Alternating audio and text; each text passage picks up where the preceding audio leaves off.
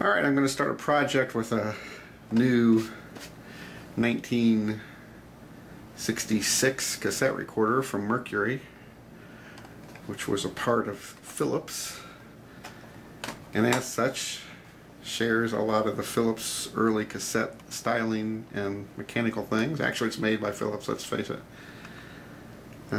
Anybody with familiar with the early Philips and Norelco recorders will recognize that immediately.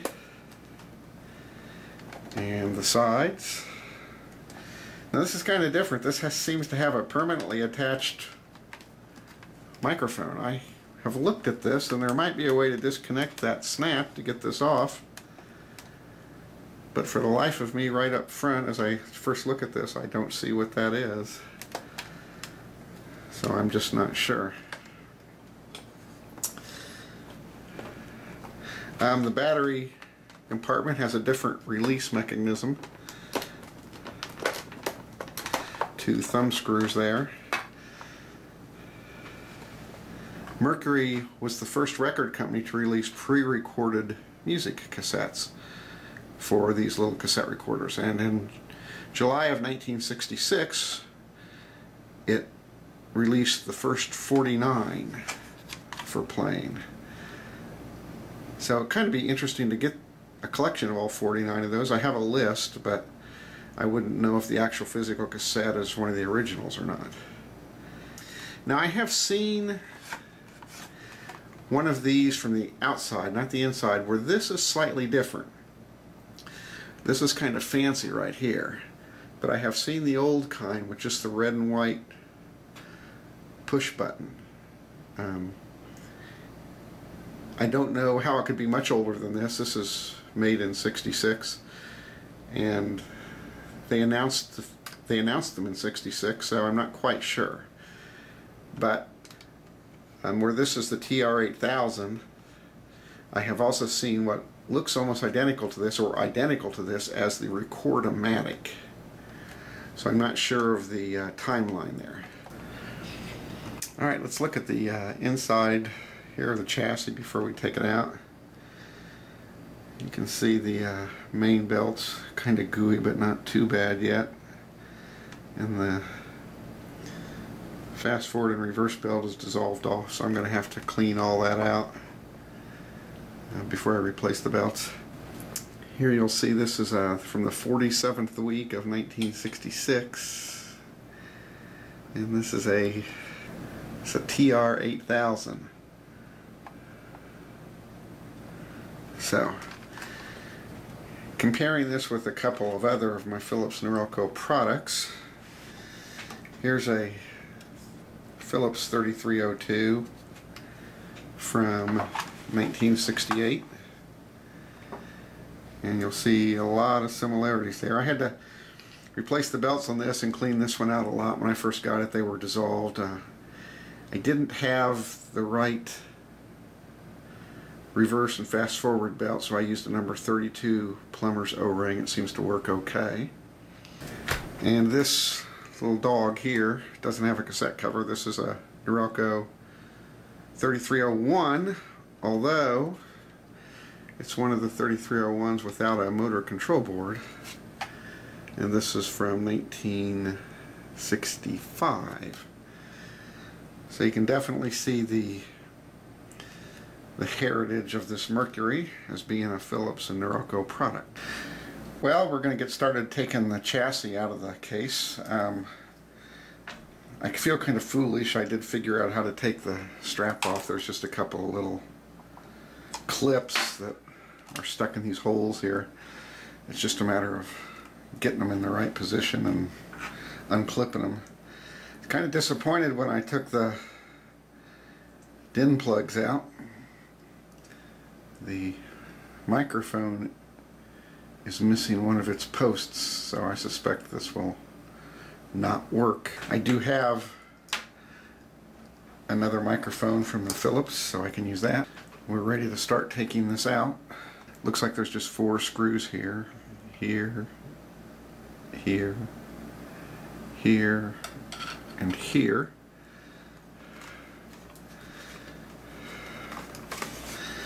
Well, there's also one in the cassette compartment, and I'll have to take this off, the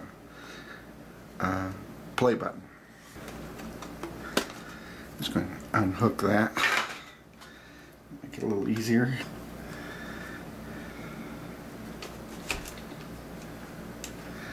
Turn it over and it falls right out.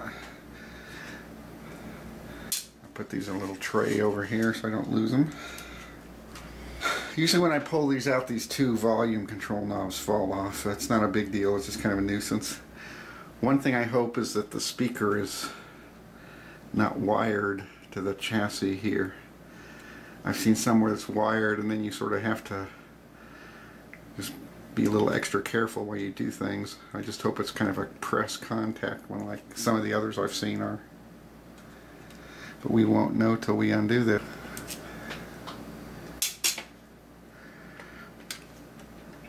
I'll probably edit out all this fumbling around with the screws. There's no reason to show that. You know what I'm doing. This is a much longer one there. On the other side here. Oh, let's take the... Oops, there it came out. So I'm going to turn it over. Alright, 5 screws. Now let's see if we can get the volume knob off here, or the play record knob off. And it pulled right off.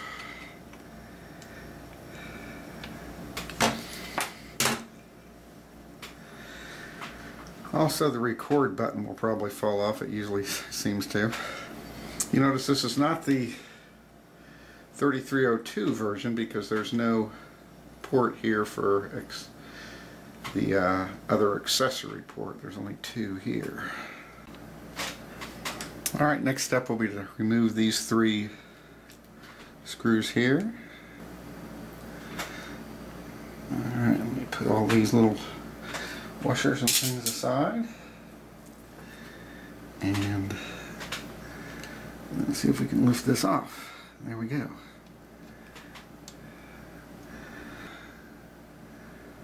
So next we'll come over to the motor screw and take this off. So I don't know where the other one of those is. There should be a second little shock absorber over here, but it is gone.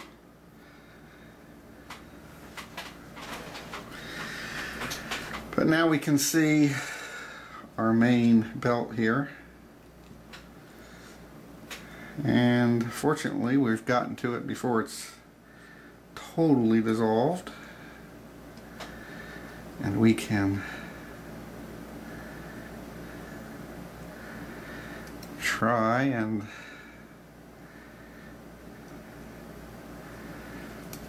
separate it as completely as possible.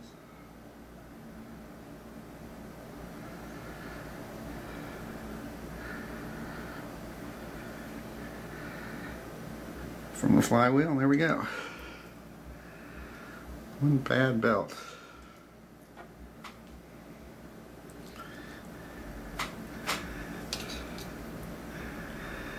And the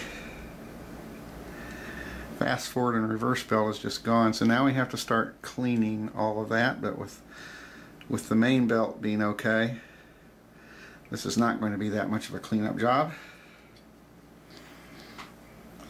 Trusty supplies for cleanup for me are alcohol and lots of Q-tips.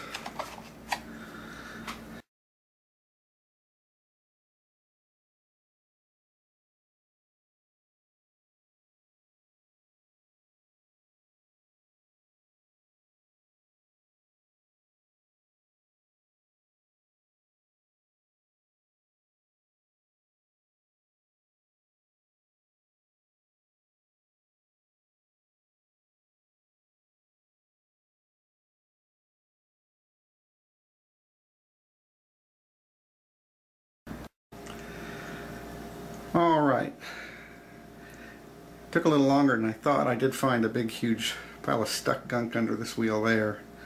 It took me a long time to clean out, and I keep going until my Q-tips come out clean.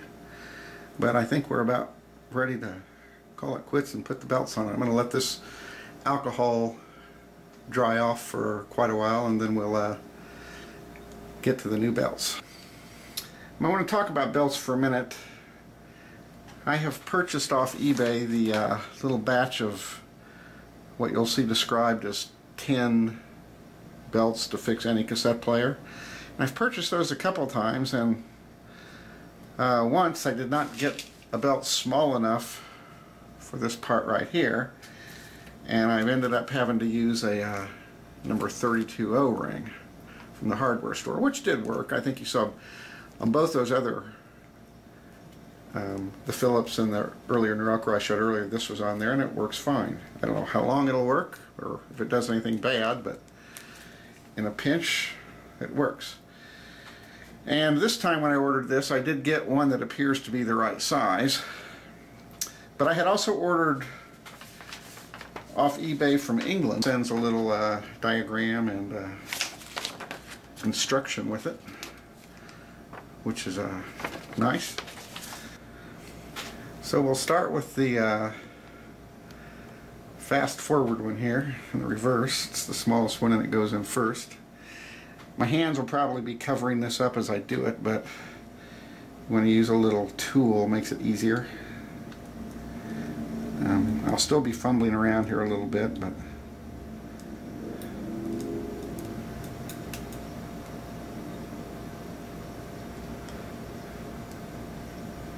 a little hook tool, and there we go. One down.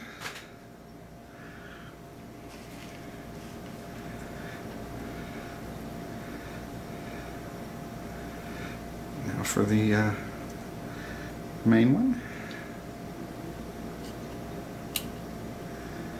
Those are always easy. I think we're ready to start reassembling a little bit.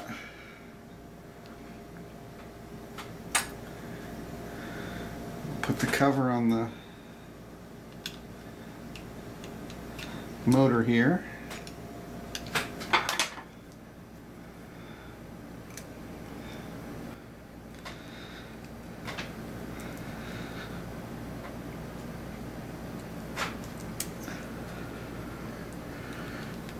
Oh, the record button did fall off, as I thought it would. And one of the volume buttons fell off.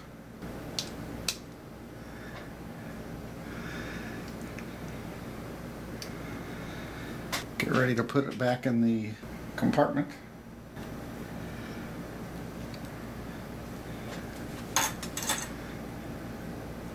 One thing you need to do is make sure that the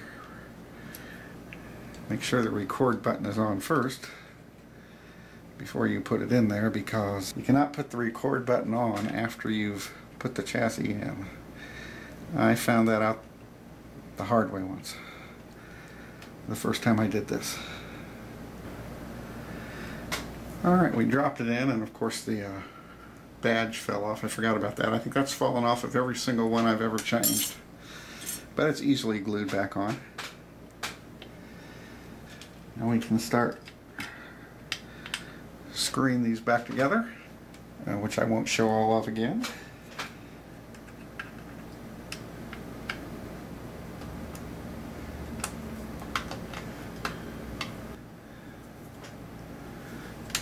We'll go like that. Glue that down sometime. Record play button back on.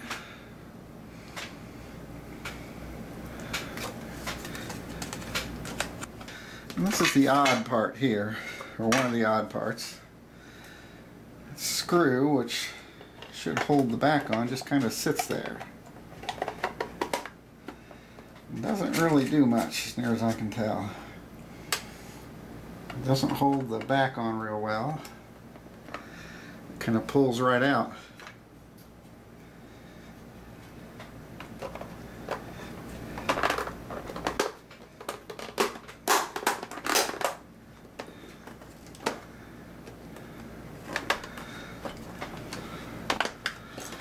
Now for the test. Got a Norelco charger here.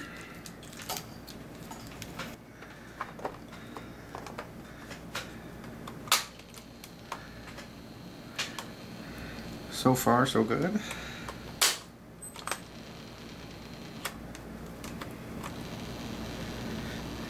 Let's see if it plays a tape.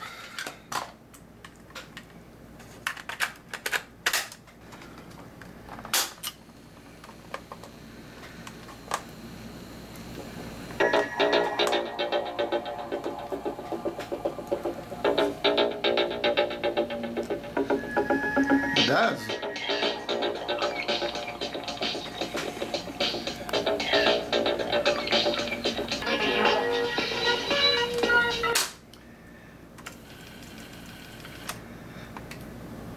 Fast forward and reverse both seem to work. Let's see if it records. Use the microphone off my Philips here.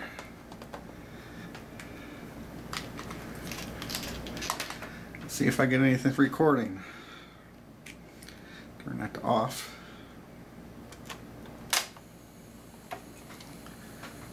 Apparently that part doesn't work. Oh, I don't have the remote in, that's why that didn't work. The power cord's in the remote section. So I'm speaking into the mic. I'm getting a little meter deflection there. Not sure. Oh, I got to adjust the record level here, don't I?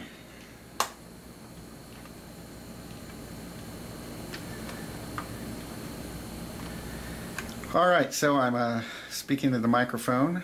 I've got the record level adjusted now. And meter's deflecting. So we'll see what's going on.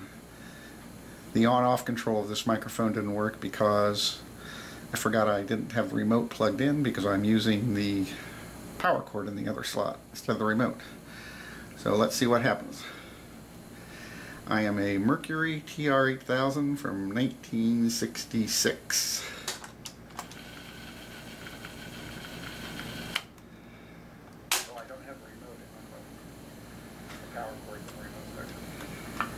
So I'm speaking into the mic. I'm getting a little meter deflection there. Not sure. Oh, I got to adjust the record level here, don't I?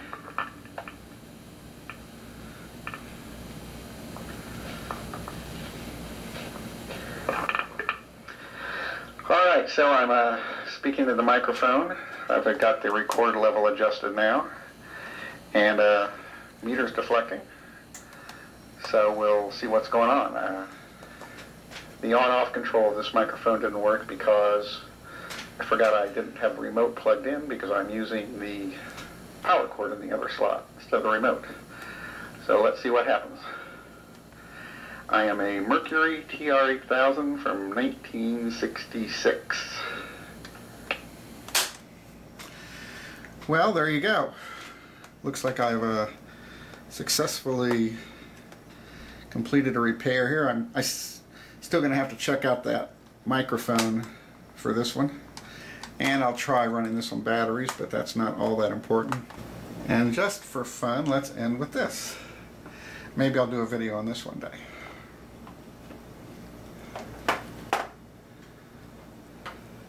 So, I now have a working Mercury cassette recorder from 1966 to go along with my Mercury TR-3500 reel-to-reel recorder from 1965.